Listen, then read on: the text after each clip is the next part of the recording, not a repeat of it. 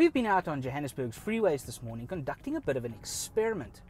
We wanted to see if using cruise control uses more fuel. Now, we've already done a full circuit of the Johannesburg ring road and taken readings at certain points.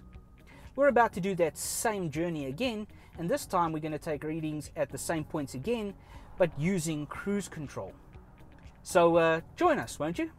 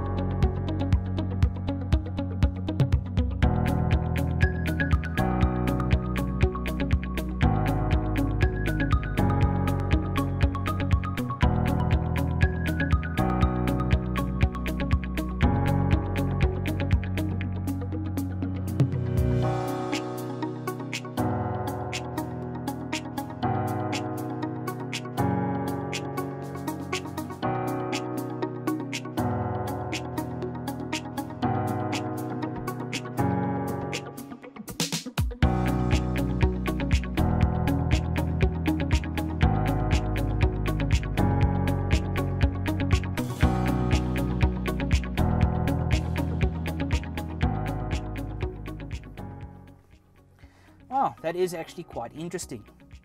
It would seem that cruise control actually does use more fuel, but it would seem to be only when you're in hilly or steep terrain. On the long open flats, we actually got our best fuel economy using the cruise control. So what can we deduce from this?